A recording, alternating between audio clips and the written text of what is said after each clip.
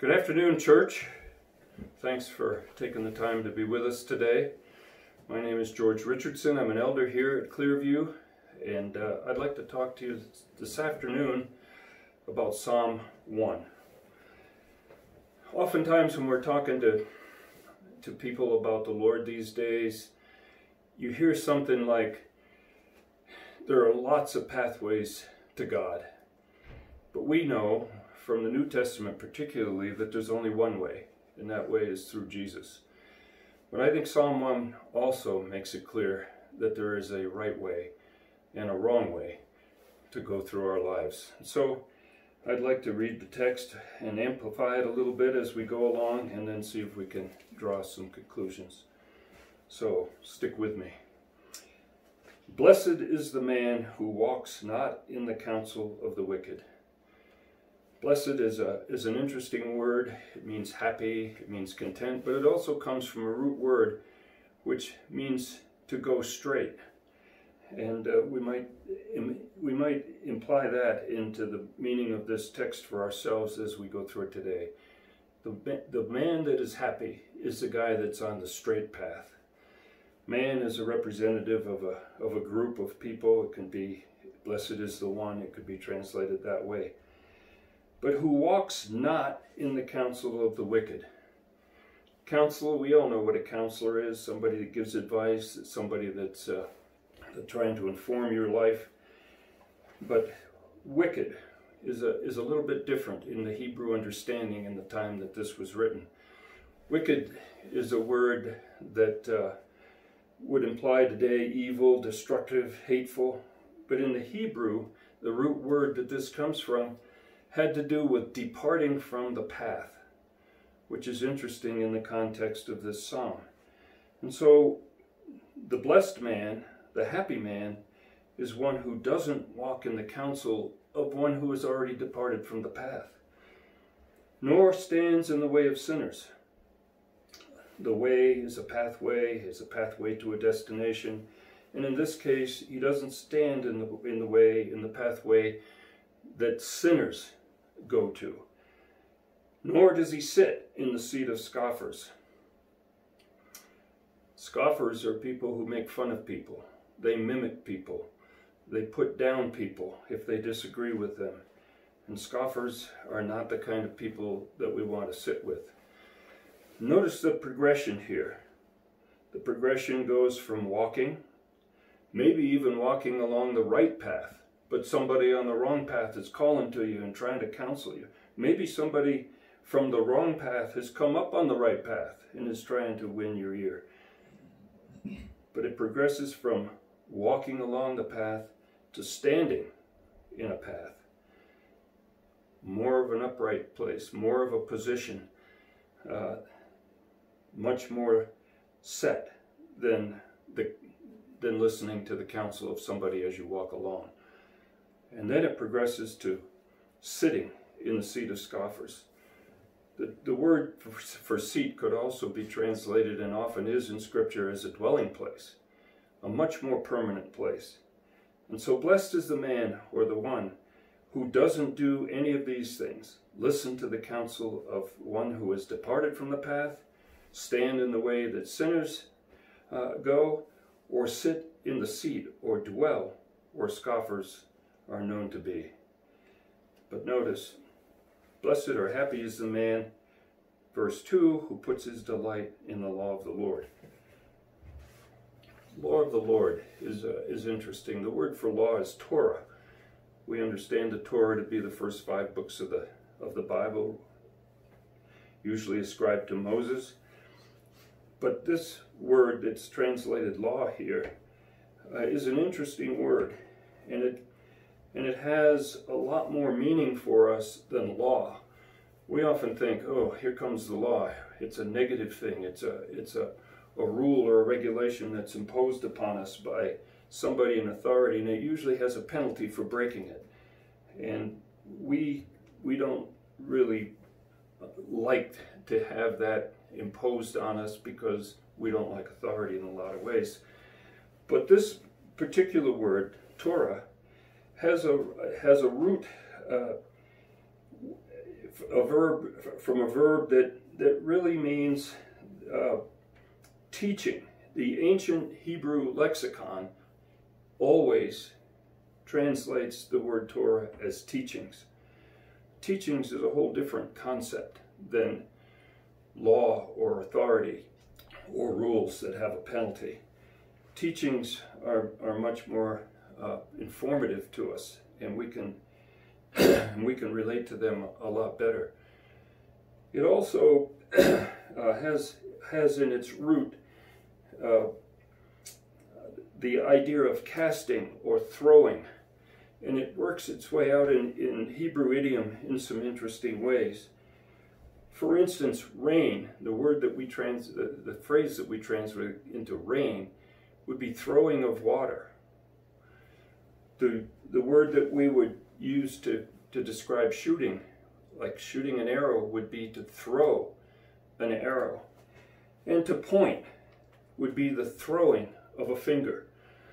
And so that idiom, the same word, the root word that we have for Torah, has built into it the idea of pointing or throwing in a direction, and the word teaching.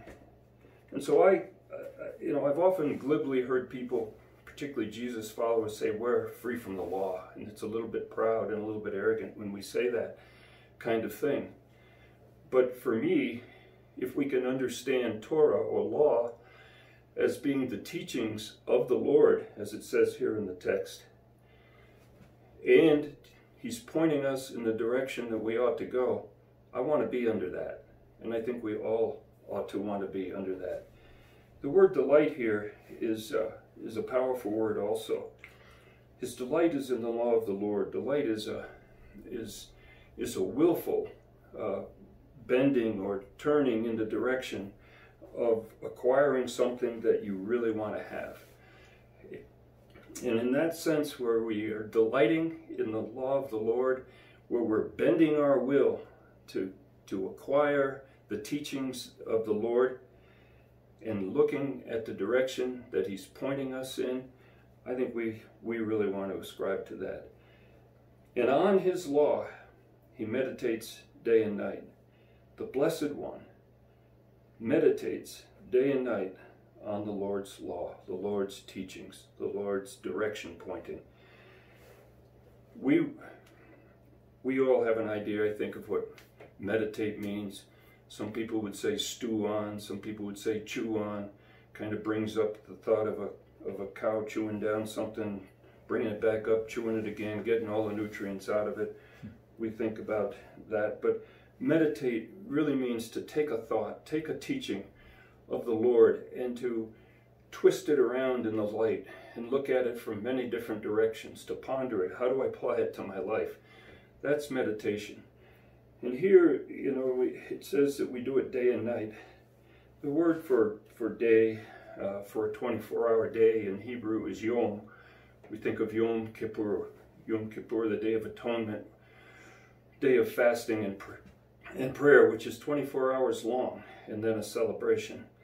But this word is yoman, and it's always translated or always refers to the light part of day.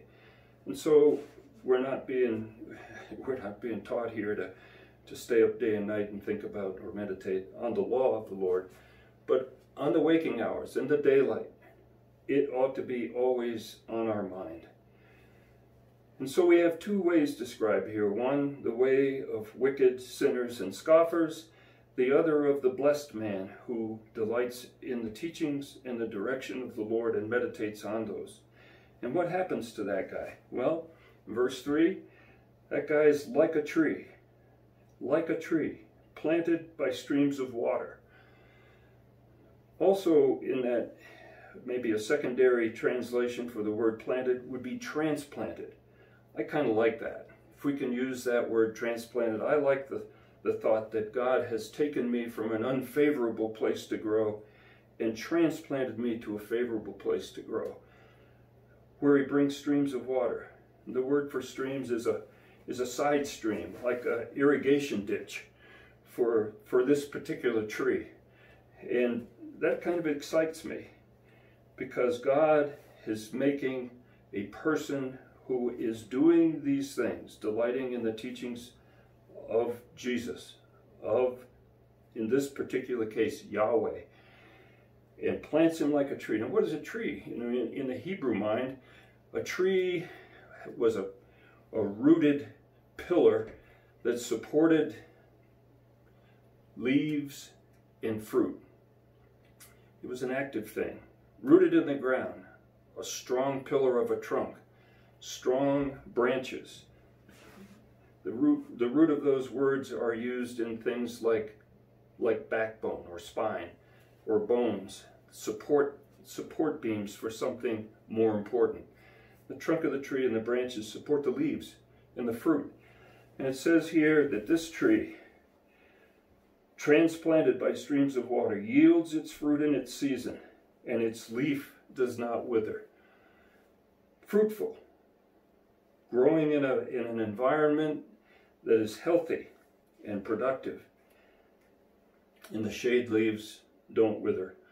My backyard looks like fall right now.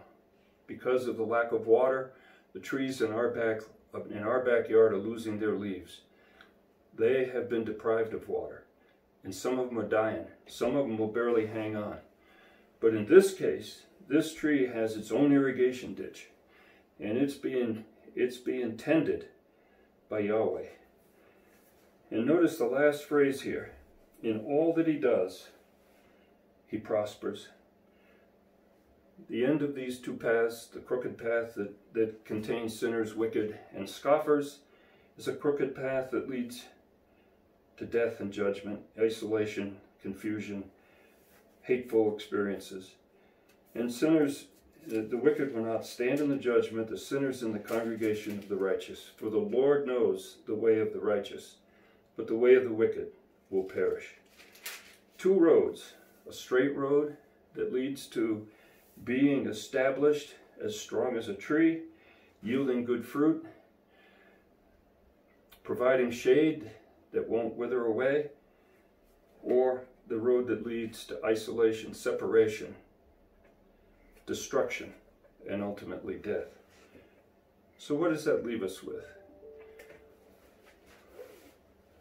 Many of you I know have been on the straight path for a long time. You are bearing fruit. You are solid in your faith. So what can you do today? You can be a positive influence. You can take the fruit of that experience, and you can give encouragement, counsel, share your wisdom, give of the experiences that you have. Spend time with people who are less fortunate, in trouble today, and there are lots of them, and there are lots of opportunities. I encourage you to do that. For those of us who, or you, I guess, I'm one of those people that's been on the path quite a while, but if you're new to this path, then what do? Well, I encourage you to bend your will toward the teachings and the direction of the Lord, to be intentional, to seek those things, to meditate on those things, and to grow and eventually be a tree of life for your family, for your friends, for your community. If you're wandering off the straight path, what do? Well, then I encourage you to remember the goodness of the Lord, to seek a mentor, to seek a tree of a counselor who bears fruit, and bend your will back to the straight path. And then there may be somebody out there that is just plain so far down the crooked path that you don't even know where you are, that you're lost, that you know you're in a bad place and you don't know what to do. I encourage you to call for help. Yahweh, the God of the ancient Jews, Jesus Christ, the shepherd of the sheep today, are always seeking the lost. They will always answer a call for help, and they will bring you to a place where you can see the straight path, and if you will it, you can get on it. So the straight path leads to life. The crooked path ultimately leads to death. Which path are you on? I encourage us all to answer that question for ourselves. Thanks for being with us today. Have a great day, a great rest of the week. See you on Sunday.